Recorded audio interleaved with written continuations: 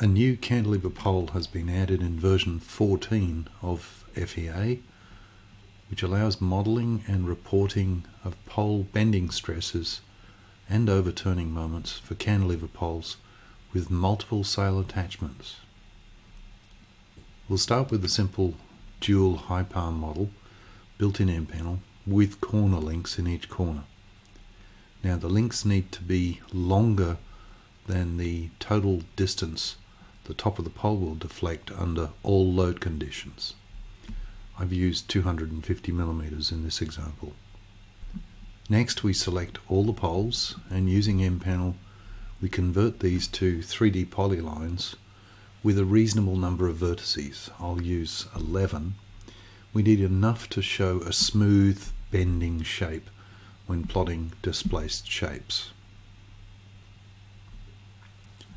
We need to make sure the sail links are connected to a vertex, and if not, then drag the nearest pole vertex to snap to the end of the sail link.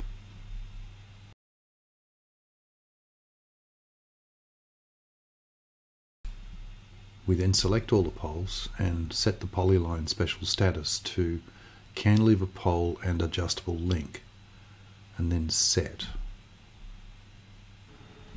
We get a message confirming the special status has been changed and the model is now ready to be read in. The program settings are model cable edge mesh, and we want it to calculate cables, poles and guys with links.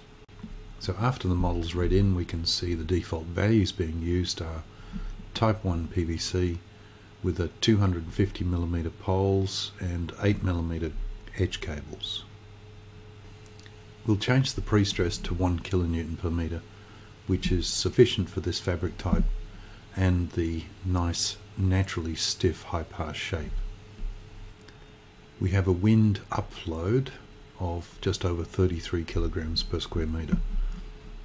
Using the pressure from wind speed calculator, we see this is the pressure from a wind speed of 40 meters per second with a pressure coefficient of 0.35. Now these values are defined by your local building codes. Paste this into line 1 and we're all set to run the solver. The defaults for the solver are a solve tolerance of e to the minus 6, but for these complex models we're going to use e to the minus 3, which is 0.001, which is more than sufficient. We'll also set the new outer loop steps to 100.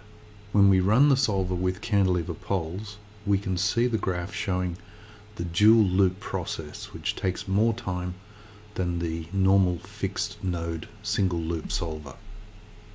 The outer loop allows a small amount of pole top movement, then solves for the new membrane shape, and the process is repeated until we reach a solution and then save.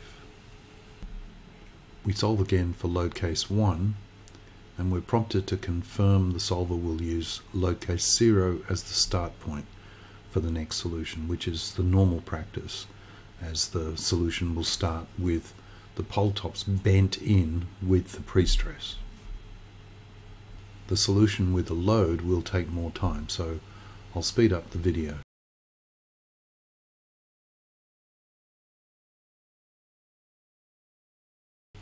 Then we plot out the results as normal, which I did before this video. You can see we can plot the cantilever poles and pole numbers.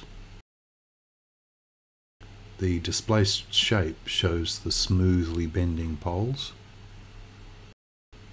We now have a new pole stress plot and a bending moment plot, which shows the combined moments for the two sail connections as well as a vector. Thank you for watching. For more information, please contact support@mpanel.com.